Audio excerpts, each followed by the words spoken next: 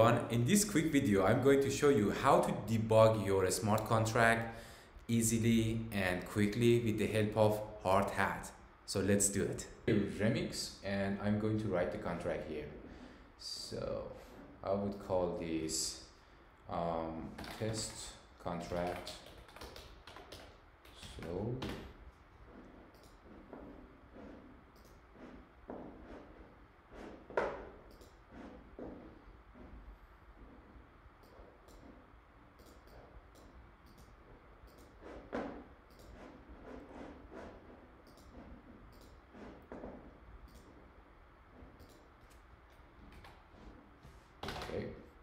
So I call my contract test debug. So here, first I'm showing you the traditional way I debug the contract, and probably you also do this. So let's say we have a function test, and it gets one uint as like input coin, something like that, and this is an external function. So let's imagine here we have some code, it doesn't really matter, and here we are going to debug that. The traditional way is you define an event, let's call this log, and over here you emit this event. And let's say we want to pass the sender address and let's say input coin. Just an example. So, and then here we need to define that. We say, okay, we have type of address.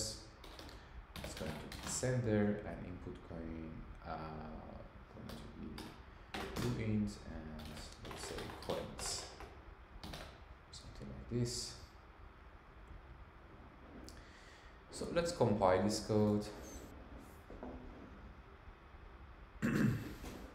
So it's successfully compiled, that's why we see this green flag, and then we are going to deploy that. So if we deploy this here and go over here and give some number, let's say 777, this is what we get. If you scroll down, we see logs, and here we see sender and coins. Okay, so that's the traditional way. This is the way mostly we use.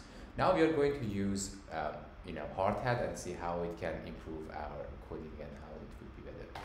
So in order to do that, you need to import and Hardhat like this, Hardhat /console. So because we want to use this console, it's pretty much like the console log in JavaScript. If you're familiar with JavaScript or Node.js, you know how you debug your code, your script like that. So we are going to basically follow that structure. So we make another contract, test debug 2, and here we just define our function again, function test, and get like uint input coins, just a number, and this is an external function.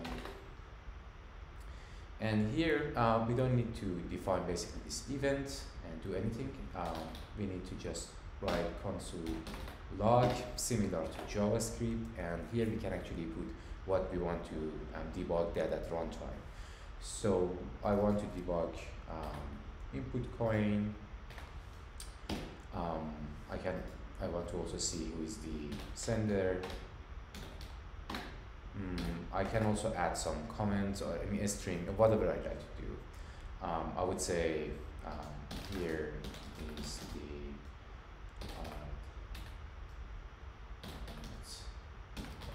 function, something like that. And I'm going to compile my project again.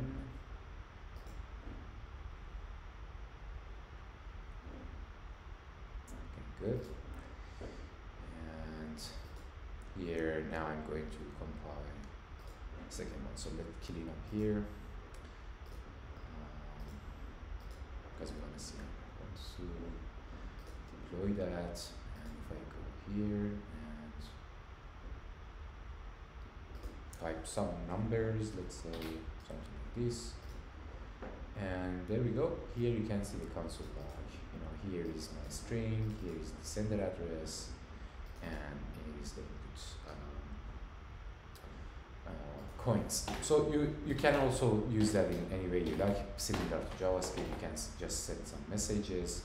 Welcome to my channel. You can add some like true, false, some boolean value here, and so on. You can do whatever you like, and it's really flexible and easy, and makes task of debugging faster and easier. So let me compile the code. Clean up here, and deploy this one, and give some number. And as you can see, here is the output, the console. So that was it, guys. I hope you enjoyed this video, and see you on the next one. Bye bye.